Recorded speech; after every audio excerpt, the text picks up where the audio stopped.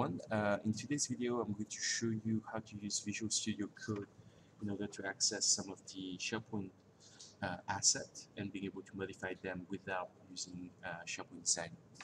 And so the main issue if you're using SharePoint Designer right now is that it's not really cross-platform compliant. So you have to use a Windows operating system in order to get access to the tool. The other thing too was the fact that there's no Git or any type of repo associated with it, so you're pretty much stuck to that environment only when you're developing. So if you need to, export that or commit that to a Git, what you will have to do is download the asset back into your local environment, put it in the right folder, and then after that, publishing those changes, which is inconvenient if you're working with quite a lot of assets. In terms of extensions, there was not really any that you could install on top of the tool. That means you're pretty much stuck with the IDE provided.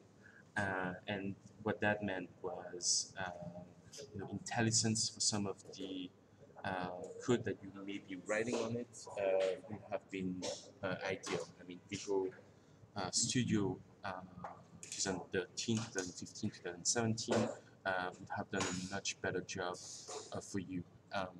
With Visual Studio Code, what you're going to notice, and I'm going to show you, is that you have the IntelliSense. You can bring in NPM packages and help you enhance the way the code is visualized and obviously compile a lot better.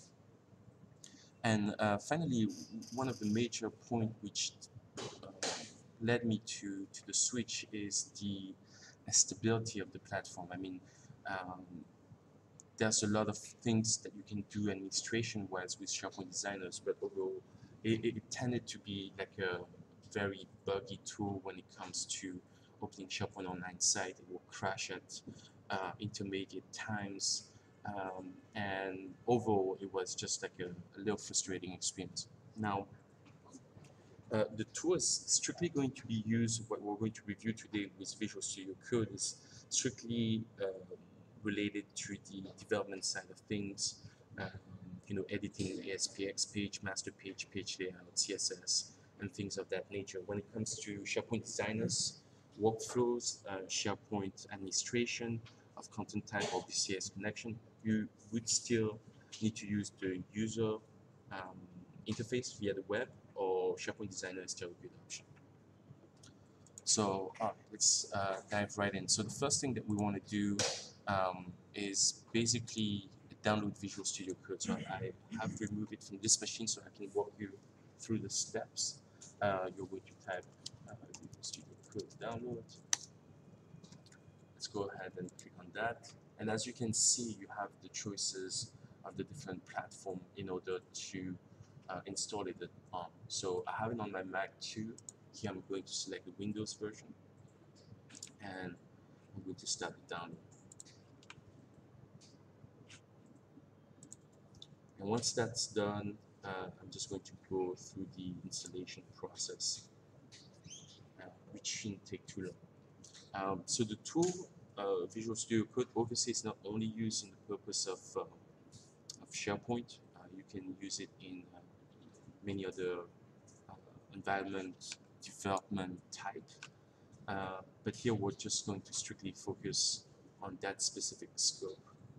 So I launch the code, should start the Visual Studio, and let me bring it up to the screen here, and you basically go through the normal step of installation here. Sure, I'm going to create a desktop icon, install it. Good thing too, it's a pretty lightweight installation, and so it's not going to eat up a lot of resources that you may have on your computer compared to like Visual Studio, for example. So here it's installing the stuff, and once we do that, what we're going to do is launch the extension pad and install the SPGo extension, which is going to be the main extension for us to work with remote file. So I've finish the installation. As you can see, it's pretty quick, and it instantaneously launched the Visual Studio Code. Alright, so that's the first step. The second step is SPGO install. So right here, you're going to type SharePoint. You can type SPGO directly just to find this particular extension. You can read the other ones. Some of them have a snippet to help you better write or quickly write some of the SharePoint code that comes. And so here, SPGO, I'm going to go ahead and install that. Once it does, what we're going to do is try to connect to one of the SharePoint sites that I have available online. So it's going to take a minute or so. And then I'm going to reload the Visual Studio Code so that we will have it installed right here. Okay, cool. So now that we have that, you have the command palette. So you can click right here. This allows you to prompt or use command line in order to run certain features. The shortcut too on PC is like FN F1, but right here what we're going to do is command palette and then type SPGO. And you're going to see all of the different commands that are available to you.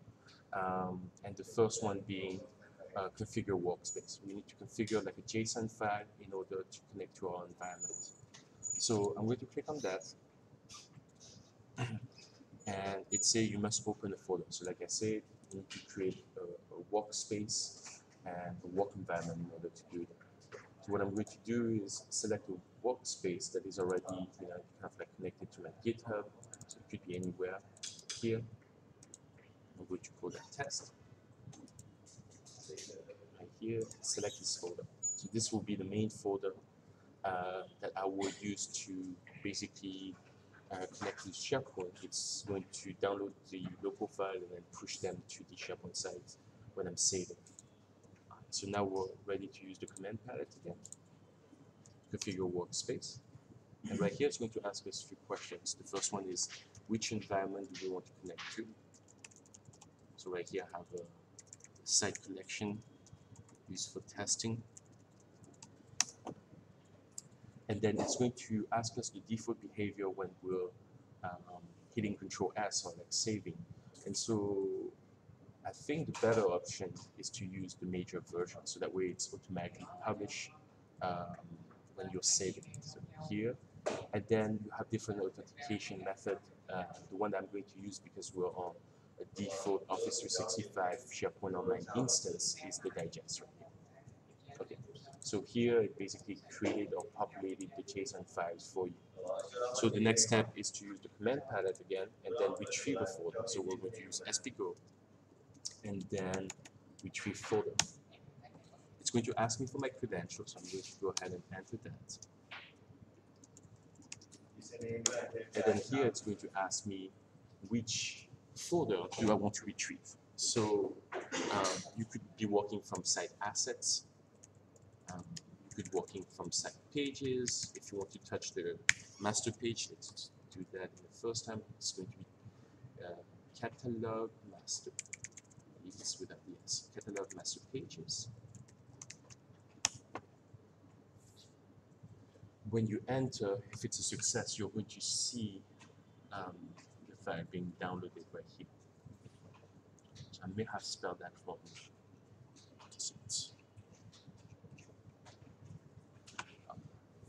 It was the opposite. It's catalog master page. So let's do that. Underscore catalogs.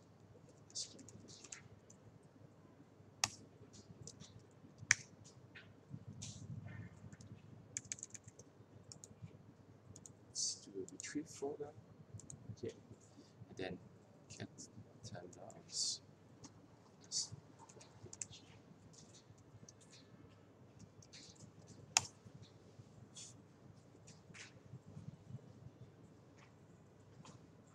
So you're going to see the source folder right here, and this is all the assets that are coming from SharePoint. So I mean, this is basically like your master page layout. You have access to site pages if you want. So here we're just going to connect again, tree folder, and then I'm going to do you an example of those site pages. Okay. Here are our site pages. If you want to create a new file, what you can do is create a file first, which is only going to store it in your local, and then after that, publish that file. And any save after that will be instantaneous. So let's do a demo here with SPX. And in this demo, I'm just going to put some default HTML to get us started. So I saved that. If we go now to the web and try to hit that URL right here, you're going to notice that since I haven't published the file yet, nothing is going to show up. So, pages, demo.spx. It's going to do a fourth. Oh, okay, so it's saved it already. And so now any subsequent changes that I'm making to the platform, it's automatically going to save that.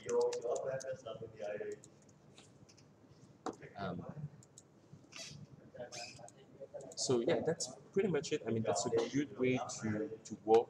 You're going to notice too that as I'm doing this change, because I have connected to my Git right here, if I were to take a look at what got changed right here, you're going to notice that it connected to my GitHub, and I just have to commit that. So it makes it pretty simple if you need to connect to kind of like a code repo. So yeah, overall, you know, if it's used for the purpose of development, I think this is a better option. If you have any questions, if you have any thought, let me know.